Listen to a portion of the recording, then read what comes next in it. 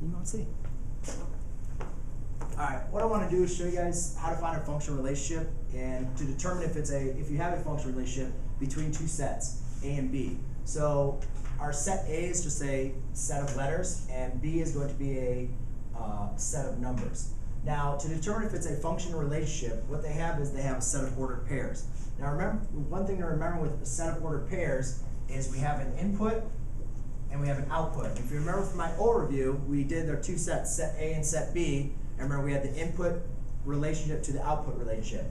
Now, there's a couple things to remember if to determine if it was a functional relationship. First thing is everything in set A has to map to everything or something in set B. So first thing we look at is A map to something? Yes. Does B map to something? Yes. Does C map to something? Yes.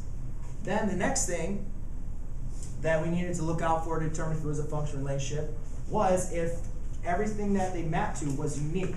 And what we look over here is we notice that A maps to 1, which is unique. However, C maps to 2 and C maps to 3. So therefore, that is not a unique relationship because C maps to two different output values. So therefore, this is not a function.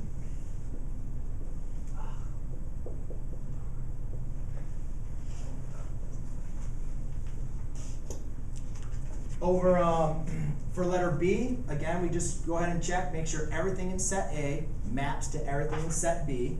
So you see A maps to 1, B maps to 2, and C maps to 3.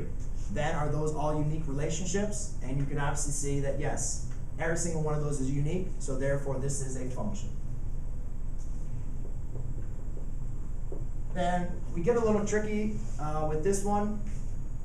And this is a function relationship, as you can see, between just a set of ordered pairs. It is a function relationship.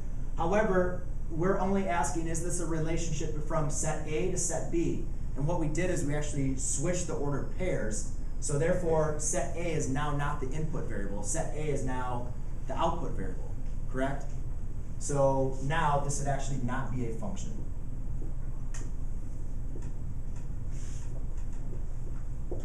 So just a quick reminder, you always have to have everything in set A as your input values. All goes to a unique value in your output values. You can have extra in the output values, and you can have the same input values or different input values go to the same output values, but you cannot. They all have to be a unique relationship. So that is how you determine if it's a function relationship.